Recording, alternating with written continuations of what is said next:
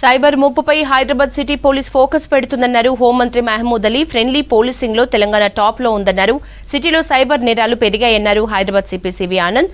నగరంలో narcotics drugs 40 నుంచి 50% కేసులు సైబర్ క్రైమ్ కి చెందినవే అన్నారు. 80% నేరాలు ప్రజల్లో అవగాహన లేకపోవడం వల్ల జరుగుతున్నాయన్నారు director Rajamouli.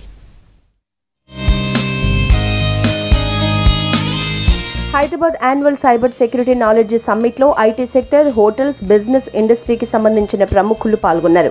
Hyderabad city security కౌన్సిల్లో anti narcotics, women, cyber security విభాగాలు ఉన్నాయి. సైబర్ ఫోరంలో భాగంగా సైబర్ సెక్యూరిటీపై సమ్మిట్ నిర్వహించారు. దేశవ్యాప్తంగా ఉన్న నిపుణులు సమ్మిట్కు వచ్చారు. ఇందులో భాగంగా డిజిటల్ మీడియా, సైబర్ సెక్యూరిటీపై అవగాహన, స్పోర్ట్స్ పర్సన్ చిట్చాట్ నిర్వహించారు. అలాగే సైబర్ సెక్యూరిటీ ప్రతిభ, భవిష్యత్తుపై ప్యానెల్ డిస్కషన్ జరిగింది. తర్వాత business cyber security, digital landscape రక్షించడంపై panel discussion, trolling, cyber బెదిరింపులపై Tollywood ప్రముఖులతో చిట్చాట్ నిర్వహించారు. హైదరాబాద్ మోడల్ సిటీగా మారుతుందని, సెక్యూరిటీ డెవలప్మెంట్ పై ఫోకస్ పెట్టిందన్నారు హోంశాఖ మంత్రి Mahmood Ali. Hyderabad city police cyber threat పై ఫోకస్ పెడుతుందన్నారు. ఫ్రెండ్లీ పోలీసింగ్ లో తెలంగాణ టాప్ లో ఉందని, సేఫ్ అండ్ సెక్యూరిటీకి ప్రభుత్వం అధిక ప్రాధాన్యత ఇస్తుందని అన్నారు. हैदराबाद सिटी जो काउंसिल बनाया जा रहा है, ऑलरेडी काम भी कर रहा है, उसे इम्प्रूव किया जा रहा है, वो बहुत ज़रूरी है.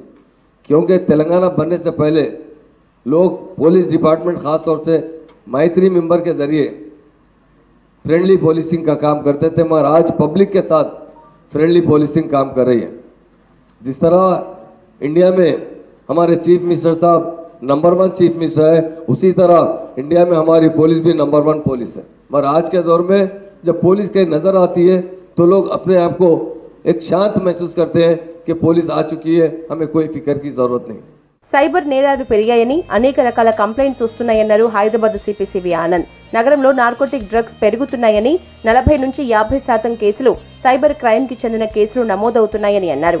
18 రకాల సైబర్ నేరాలు జరుగుతున్నట్లు గుర్తించామని, రుణాల పేరుతో జరిగే మోసాలు ఎక్కువగా ఉంటున్నాయన్నారు.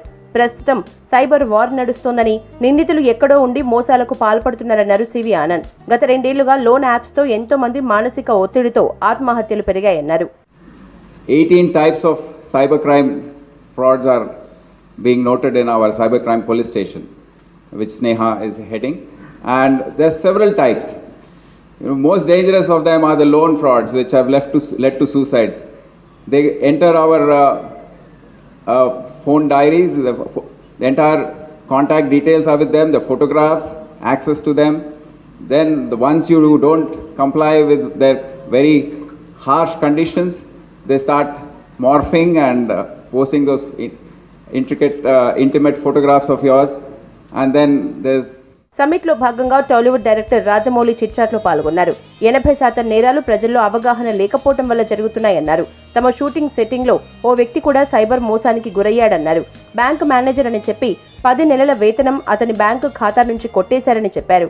చిన్నప్పటి నుంచే పిల్లలకు కష్టం అంటే ఏంటో నేర్పించాలని, సైబర్ నేరాలపై తెలుగులో ప్రజలకు అవగాహన కలిగేలా విస్తృత ప్రచారం చేయాలని అన్నారు. Campaign means going all out across all formats, TV, radio, paper, posters, sustain campaign, creative campaign, ads in all formats, and it should go to all formats. Just coming in front of film is a good one, but just a deseste andarki reach ayipothundu anukunte that's not correct. School పిల్లల నుంచి పెద్దవారి వరకు ప్రతి ఒక్కరికి cyber సెక్యూరిటీపై అవగాహన కల్పించాలన్నారు నిపుణులు. ఈ సమ్మిట్లో cyber సెక్యూరిటీతో పాటు మహిళల భద్రత, చిన్నపిల్లల లైంగిక దాడుల అంశాలపై చర్చించారు.